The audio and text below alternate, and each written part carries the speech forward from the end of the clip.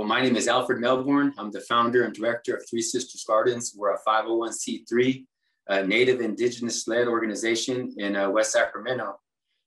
We serve food insecure homes locally. And when did you find out about what happened Sunday night? Well, I always show up at the farm early in the morning. So as I pulled up in the morning, the first thing I really noticed was on the right-hand side, well, near the Fifth Street side, I'll say, there was a bunch of footsteps in our new flower bed design. And that had my attention first as I pulled in. So I would say just early Monday morning, noticing some footsteps in the side of the field. And then I didn't really notice the initial damage until I kind of got out my truck more and walked into the field. How did you feel when you saw what happened?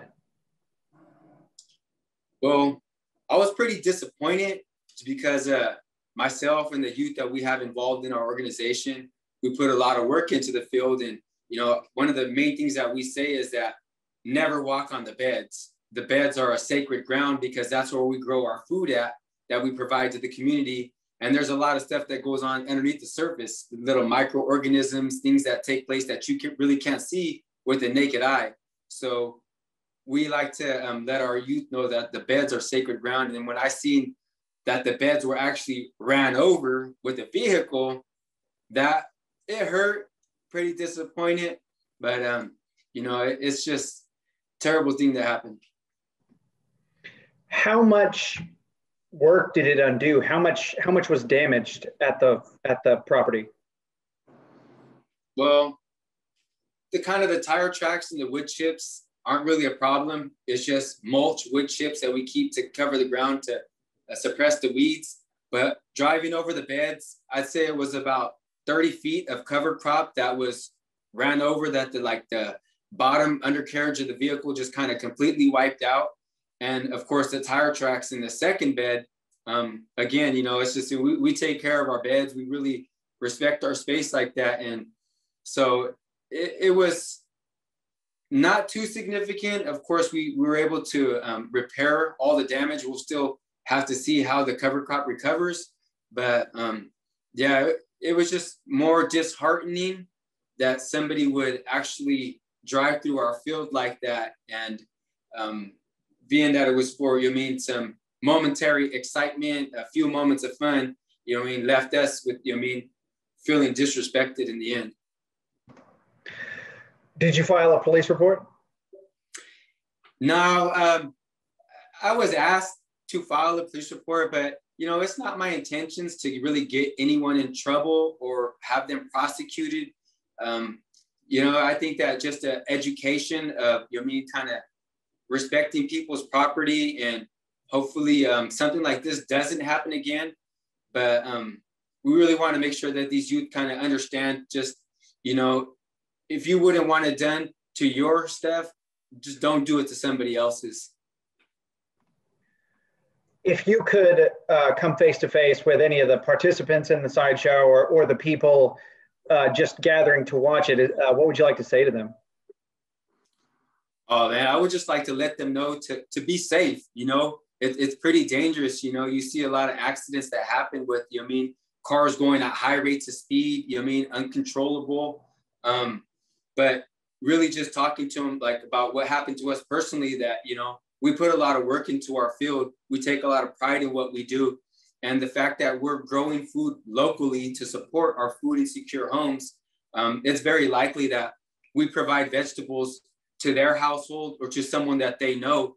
So just know that, we're going to continue doing what we do. We want to educate folks about good nutrition, about growing food in the soil, regenerative, sustainable means. So just that, again, if you don't want someone to do something like that to you, then don't do it to somebody else. Show respect for other folks' property.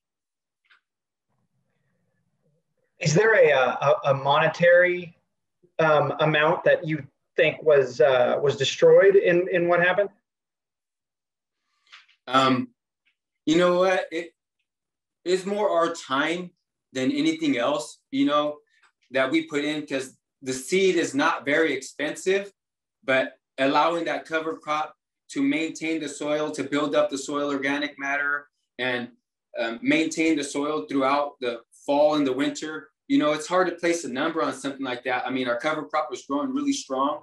Fortunately, we didn't have nothing growing in the second bed that was ran over. Monetarily, aside from our time, it might not be very expensive, but just the fact that, I mean, we use these crops to, or these beds to grow crops for our community. You know, there's no price that we can put on that, and the work that we do to support our youth in our community. So it's just like the fact that, I mean, we feel that our work is not appreciated by some folks, but we hope that, I mean, a story can get out there to let folks know the work that we're doing, and maybe they'll see and they'll feel sorry. You know, as far as the damage goes, like I said, we were able to repair it fairly quickly. We'll just have to wait and see how the cover crop recovers. Yeah, so you wouldn't have an idea on if this is going to impact your ability, at least in the near future, to be able to provide that food to food unsecure homes? Well, I like to think that we're pretty good at what we do, you know, so we'll recover and we'll be able to repair the field. You know, it's just like the relationship with these folks that we want to try to kind of nurture, and the awareness that we want to put out there for folks to understand what we're doing in and for the community by folks that are born and raised in Broderick. I saw the video that you posted on social media. Are there any other, do you have any other surveillance or anything on the property that caught what happened that night? Yeah, unfortunately, we weren't able to get any of the footage that took place at all. So, could we have permission to use that your social media video online? Yeah, please. You know, just kind of putting the word out there as far as we can to let folks know. You know, I mean, that definitely not appreciated, and hopefully it doesn't happen again. Okay. Is there anything else you want to add? Yeah, just, you mean, we're a local nonprofit, Native Indigenous led. You know, I mean, Three Sisters Gardens, growing food for our community. We hope to get the support of maybe even some of these young folks that were out there acting irresponsibly, and spreading the word so that we can continue to thrive and grow, supporting the at potential youth in our community. How long have you operated the garden? That particular garden, we're finishing up our first year. And so you have other gardens around West Sacramento, or any in Sacramento? We're beginning a project out in Sacramento, taking over the old Sacramento City Tree Nursery property.